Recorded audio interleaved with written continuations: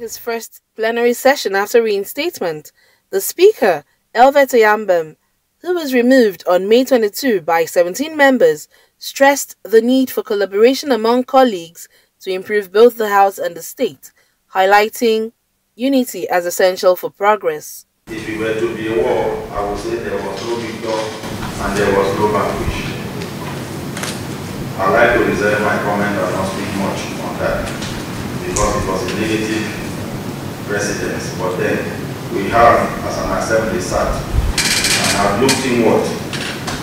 The House came together after a protracted meeting and have, as a matter of urgency, decided that the Speaker of the 10th Assembly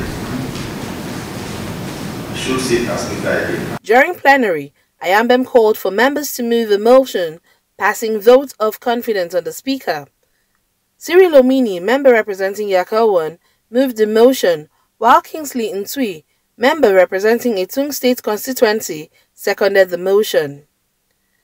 Speaking to pressmen after the session, the leader of the 10th Assembly, Francis Asukwo, says the move to remove the Speaker was as a result of misunderstandings. Misunderstandings could come out of lack of information.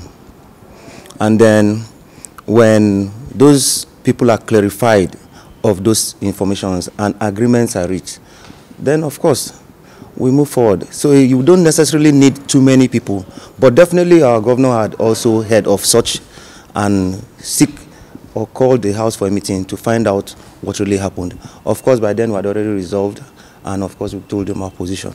When allegations are made, they are not finality. Investigation needs to be done.